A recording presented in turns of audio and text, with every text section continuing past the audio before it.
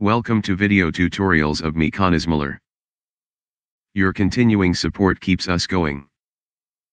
We appreciate your subscriptions and rating our videos.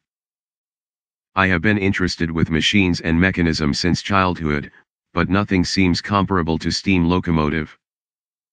Whenever I saw a steam locomotive, I watched it with a joy. I always wondered why it was the steam engine that interested me so much.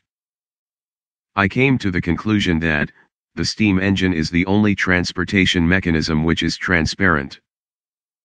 It is transparent in the sense that all the working parts of the steam engine are visible to you. As far as I know, there are no other machine public can see has this characteristics.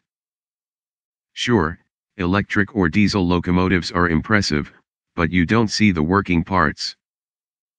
Huge airplanes and ships impress us with their size, but not the way it impresses us like a steam locomotive. We can see the inner working of a machine in a steam engine, but not in the others. This video will show you the linkage components of a Hudson type steam locomotive.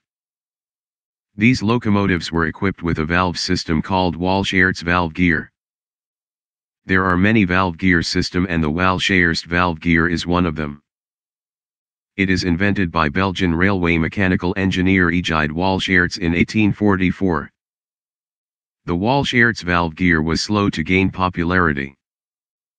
The Stephenson valve gear remained the most commonly used valve gear on 19th century locomotives. However, the Walschaerts valve gear had the advantage that it could be mounted entirely on the outside of the locomotives, leaving the space between the frames clear, which resulted in it being adopted in some articulated locomotives. Let me first highlight the linkage component of this valve system with colored linkages. As you can see, this is a complex but beautiful linkage system where everything works in harmony. Allow me to hide the image of the locomotive, so that we concentrate our attention on the linkage system. Here we can see the motion of piston and piston rod, where red color represents hot compressed steam, while the bluish color represents low pressure steam. Here are the names of the components of the linkage system in turn. Main rod, fly crank rod, union link, combination lever, lifting link, lifting arm, reverse arm, reach rod, radius rod, side rod, fly crank,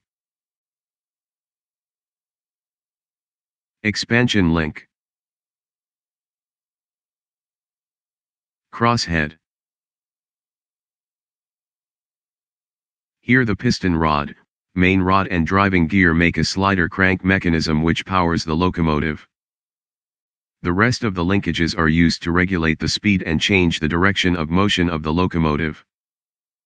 As you can see how direction of the locomotive motion changes by pushing and pulling the reach rod.